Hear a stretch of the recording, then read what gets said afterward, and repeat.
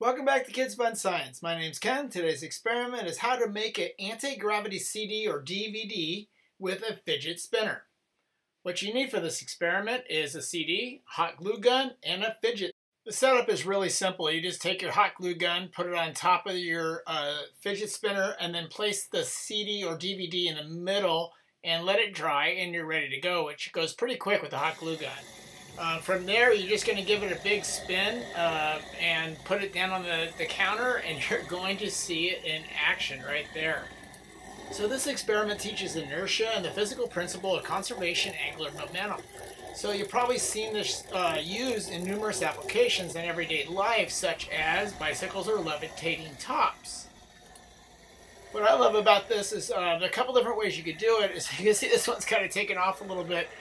When you spin the fidget spinner really quick and then put down the CD, if you put it down direct, it pretty much stays in one spot. It does move a little bit, but if you get a little bit of push, it will start taking off in different angles, which is pretty cool. Part of it is because my fidget spinner is not glued on exactly straight, so therefore I think it does take it off a little bit and makes it move a little bit more.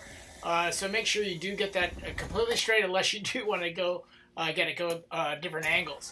So I hope you enjoyed this experiment. If you did, remember to click thumbs up and to subscribe, and thanks for watching. Okay, that video seems really interesting. Oh, and that video too. I'm thinking right now, those two videos, click on them at the same time, and those two, and the red subscribe button down below, and yeah, I'm thinking, thank you, bye, those two videos too.